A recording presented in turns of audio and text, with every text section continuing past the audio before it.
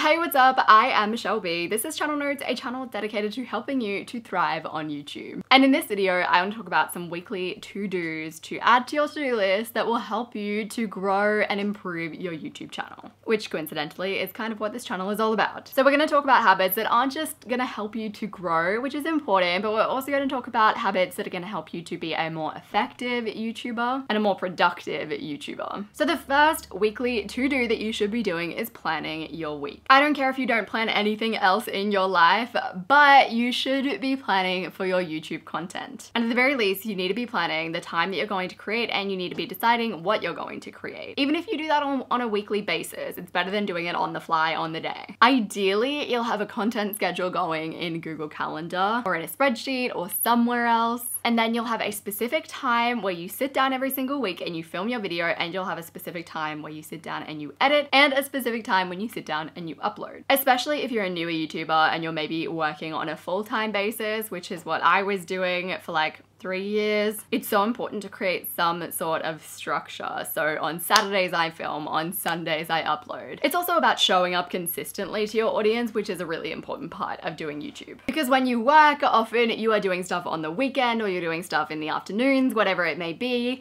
and that time isn't always free time. So you'll have people that will be nagging you about hanging out, doing this or that.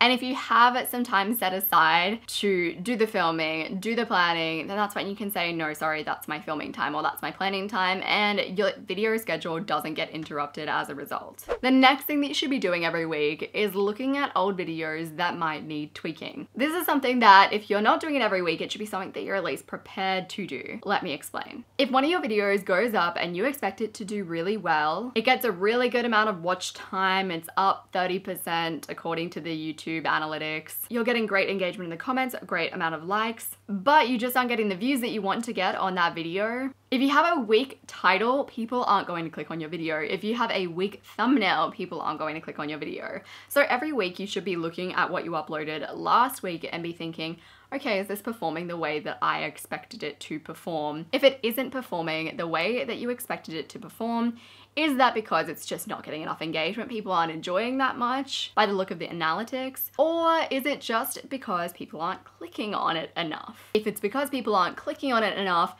how can you change the title and the thumbnail to build more anticipation and more interest in the video? The next weekly to-do is to update on social media. If you're not a full-time YouTuber, it's likely that you're uploading once a week or maybe even once every 2 weeks, and in that in-between time is where you might lose the interest of a few of your watchers. And that is why Instagram, Twitter, and Facebook exist, so that you can connect with your people in the meantime. Taking Instagram photos in bulk is something that I do plan to create a whole video about. But for now, just concentrate on taking at least 1 or 2 photos every single week and uploading them in the in-between time so that you can connect with your viewers on another platform and just remind them that, hey, I still exist, I'm still here, and continue building that relationship outside of the YouTube platform. The next thing that you should be doing on a weekly basis is researching ideas and trends in your niche. This is a really big one because if you jump on a trend early and you're a small YouTuber and you do it quite well, it's going to make a huge difference for your channel.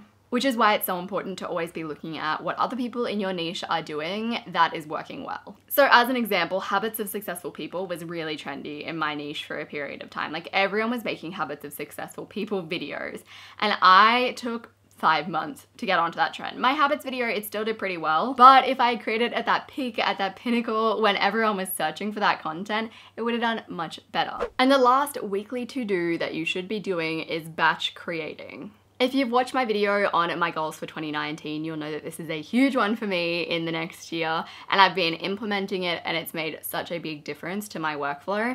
It's been my absolute savior as of late, and I'm going to continue to batch create all throughout 2019 is the goal. If you aren't creating your content in batches, what are you doing? Especially if you are a person who works full-time or goes to school full-time, this is something that you absolutely need to do. Rather than wasting your time creating one video here and one video there, do it all in bulk. Create 4 videos in a row so that you can be scheduled for the next 4 weeks.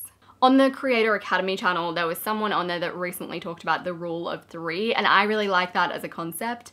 So the rule of 3 is every time you sit down to plan, you're planning 3 videos. Every time that you sit down to film, you're filming 3 videos. Then you can update that number as you get better and better at batching. So you can up it to 4, up it to 5 when you get to that level. This obviously requires a level of attention that you may not currently have. So for example, sitting down to plan 4 videos in a row, it takes a lot of focus, and it means that you have to be good at avoiding distractions. There's gonna be some time when you're gonna need to repair what is currently probably a fragmented attention span.